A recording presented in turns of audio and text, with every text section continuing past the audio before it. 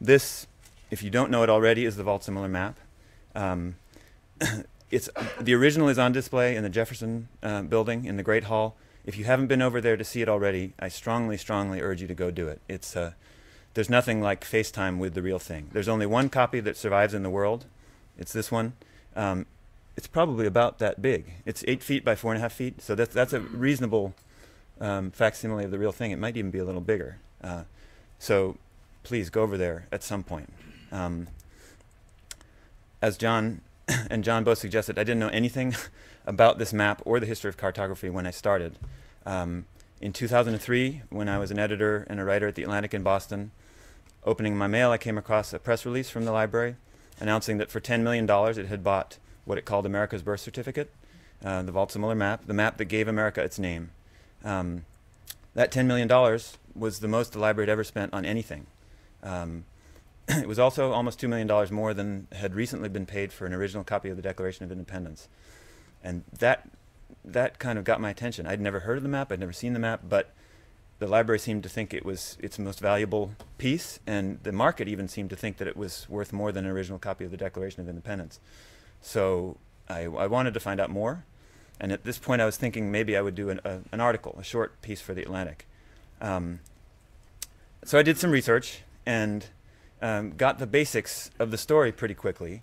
Early in the 1500s, in the eastern part of France, in the Vosges Mountains, there was a small group of scholars, among them the mapmaker Martin Waldseemüller, and they came across letters by Amerigo Vespucci and at least one early sailor's chart showing the coastlines of the New World, and they decided that what they were reading about and what they were seeing on these charts was not a part of Asia, as most people had assumed it was, but in fact was a new continent. People traditionally had thought of the world as having 3 parts, Europe, Asia, and Africa. Waldseemüller and his colleagues decided that this was a 4th part of the world, hence the title of the book.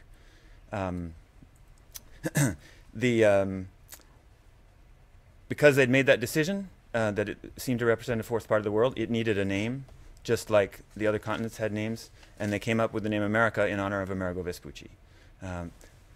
It's a great story. There's a lot more to it than that, and we'll get into more of it a bit later. But as I was looking into the map, I learned pretty quickly that it also is significant for a lot of other reasons, not just for the naming of America. If you look on the left there, that's the New World, South America, and with North America above it. This is really the first map to show North and South America unambiguously surrounded by water, not as some undefined part of Asia or just some undefined place that really isn't identified at all. Because it shows North and South America surrounded by water, it's really the first map to suggest the existence of the Pacific Ocean. And this is something of mystery because Europeans aren't supposed to have known about the Pacific Ocean until 1513, when Balboa caught sight of it from a mountaintop. So that's something that brings a lot of people back to the map. It's something that Peter has written about extensively. It's not something that I dwell on a whole lot in the book because I felt that the mystery is almost more fun to leave as a mystery than to try to resolve. But it's a great part of the story. It's not the only part of the story, though. There's more that is very, very significant about the map. If you look at Africa, for example, this is one of the very first printed maps to show the full coastlines of Africa.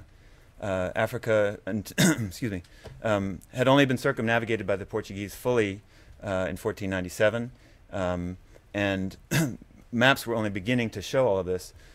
The frame at the bottom of the map here is broken. It would have been pretty easy just to push the frame down a little bit. I think the point's pretty clear. This is a break with tradition. This is new knowledge, and it's exciting. Possibly, to a lot of you, is more exciting than this stuff over on the left. People tend to forget that, but this is a great discovery because it means you can sail from Europe around Africa and into the Indian Ocean and beyond. Even beyond that fact, though, is the fact that the map shows a full 360 degrees of longitude. It's one of the very first to do that as well. Maps prior to this one had tended to leave a certain portion of the globe unmapped, kind of implied on the back of the map, as it were, and the implication was generally that it was just kind of uncharted oceanic space, and you didn't really need to try to depict it. Here is one of the very first pictures of the world laid out in a full 360 degrees. And what we're seeing, therefore, is a picture of the world roughly as we know it today. It's obviously not fully correct. It's distorted and is full of misconceptions and deliberately odd juxtapositions. But it is basically a vision of the world that we've been refining ever since. And that, to me, was really what struck me. This is not just a map that's announcing the existence of the new world. It's a map that's declaring, hey, we can now see the whole world for the first time. So, great story. I thought this would be a great article. I put some clippings in a little article idea folder that I kept, and then I got sidetracked by other things for a couple of years. And only in 2005, when word came down that the Atlantic was going to be moved from Boston to Washington, did I start to try to think about the map again, and I did because I wanted to make a living in Boston, not move to Washington. Excuse me. And when I went back to my article idea folder, I had a brilliant idea. I would write a little book about the making of this map, and it would come out in 2007, timed perfectly to coincide with the 500th anniversary of the naming of America. And I barely made it to 2009. So what happened? Why did it take me longer than I expected? The simple answer is I just got sucked in. And I thought when I came to the map that I was going to be focusing on the New World and particularly this naming of America. Very quickly, as John suggested, I started just seeing more and more in the map and feeling as though there was an opportunity to do a much more comprehensive book that would survey the map as a whole and could be an excuse for doing a kind of geographical and intellectual adventure story with the map kind of as the backdrop. What struck me most was that it wasn't just one world that's depicted here. It's actually many worlds. And if you just change your perspective this way or that, it's kind of like a kaleidoscope. And you can tease out different stories, different collisions of ideas, different mysteries as well. And I wanted to do something that was sort of complex enough that it would do the map in full justice. Even if you've never seen this map before or don't know maps of this period, it's pretty easy, I think, to see what we're looking at. North is at the top, and that in this period wasn't necessarily always the case. We assume today that North is always at the top, but there were plenty of maps that didn't put North at the top. Over here, therefore, is the East, and this is Japan way up here. This is part of what we would now call the Pacific. This is China, India, Central Asia, the Middle East, Europe up here, Africa, obviously, and then this is the most famous part of the map, probably North America up here, maybe the Gulf of Mexico here. These are the islands of the Caribbean. This is kind of the region that Columbus explored. And then this big, long, thin landmass is South America.